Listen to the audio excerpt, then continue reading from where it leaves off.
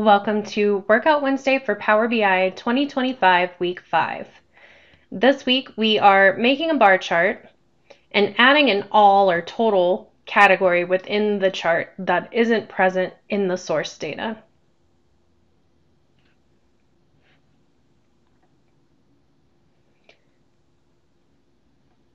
This week's data is stored in data.world.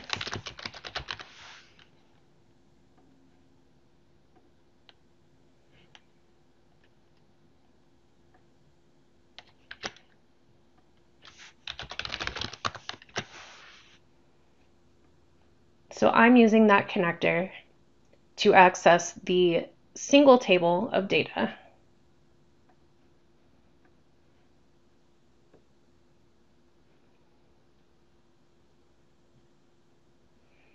And my data types are already good, so now I just need to add the all category, and I'm doing that here in Power Query.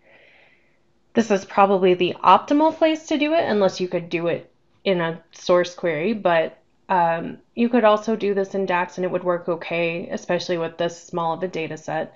I would recommend you try the Power Query route, as we like to do things as far upstream as possible. So I'm going to reference this data and rename it.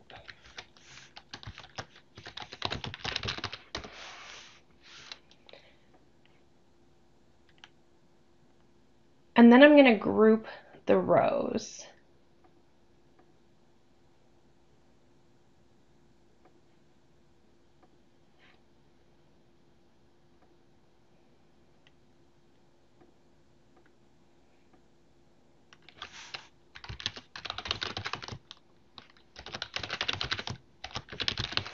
And I'm naming this the same as the column from the source. And then in this case, I need an average of that column. So I'm going to end up with just this one cell, one row, one column.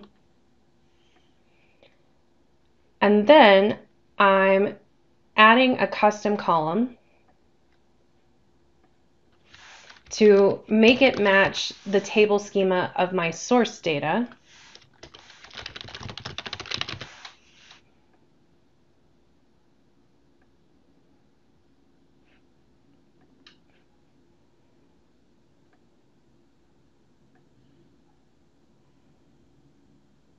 And it doesn't matter the order of your columns, really. I believe it matches on column name and data type, but now that we have this, we can append the original query.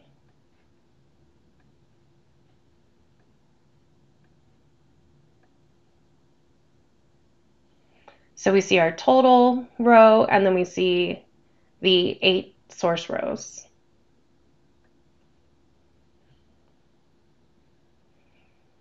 And our data types still look good.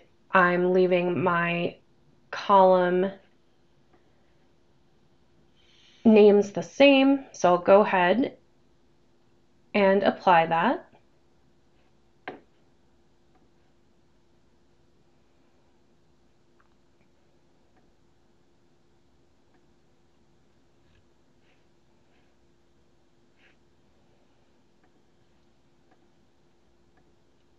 And one of the requirements was to use an egg-related background image, so I'll add that.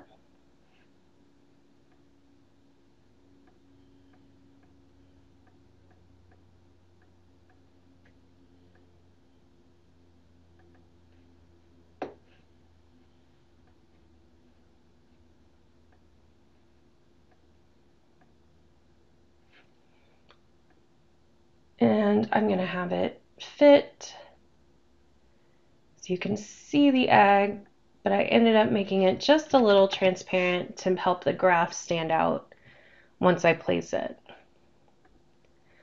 And then I gave my report a title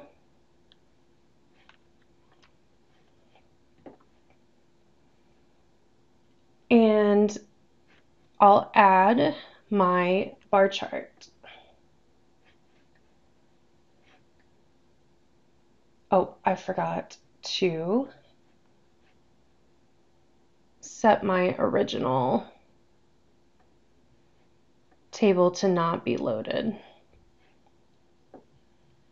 Here we go.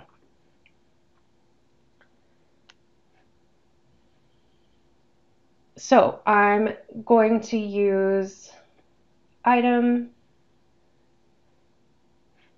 and then I'm going to make a measure because the data came in as a percentage, meaning eggs is 36.8% unadjusted change or unadjusted percent change. And I'd rather format it as a measure. So my measure is unadjusted percent change equals, I'm just averaging it, which if it's used per row, you just get the same number, times 0.01.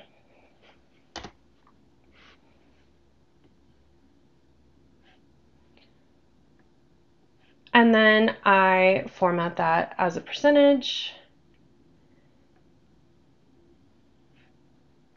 2 decimal places is fine.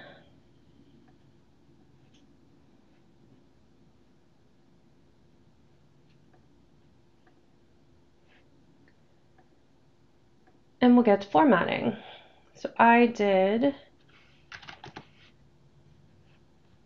DIN 16,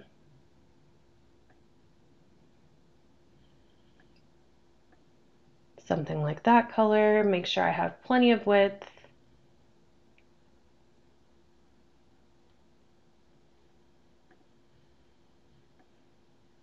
Get my x-axis in there so we can start seeing the chart.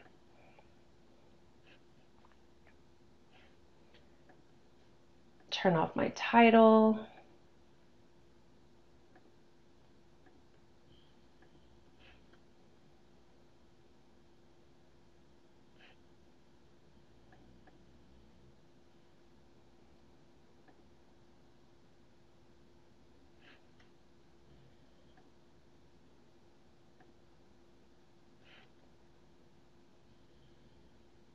I'm going to, and this is totally preference, disable the values here because I'm going to direct label them. And then to get my color, there are lots of ways to do this. You can do it manually. I'm going to do it through DAX. So if the item is eggs, I'm going to make it a dark red color. If it's the average, I'm going to make it gray. Otherwise, it's a dark blue. So now I have that, and I can go down to my bars, use my conditional formatting.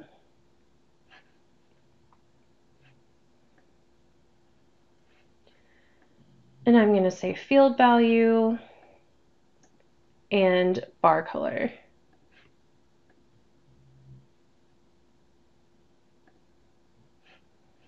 There's my colors. Now I want to add data labels.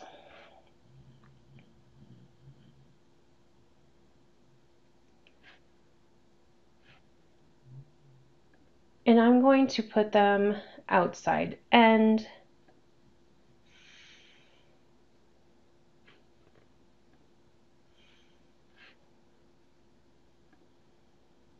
And these can be, again, whatever font you choose. We have no requirements about that. I'm just going to make them. We'll keep it at 10. And make them a bit darker.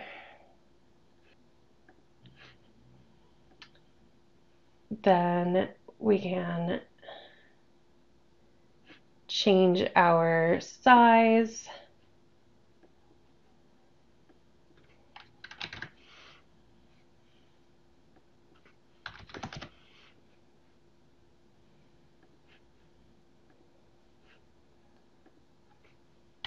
Get it aligned.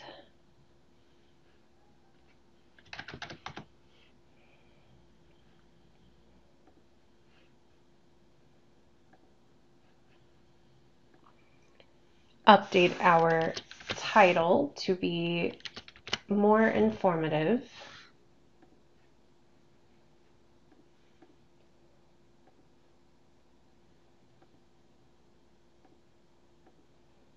Turn off our background.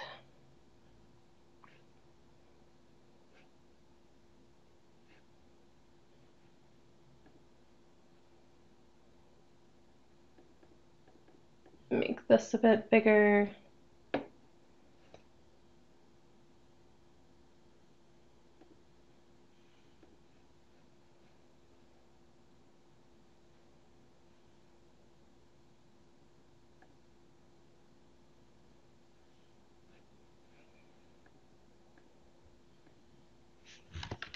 And then I just put a little attribution text in there, not required again. And that is our bar chart with a total column added to the data. We hope you enjoyed this week's challenge. Thank you so much for watching.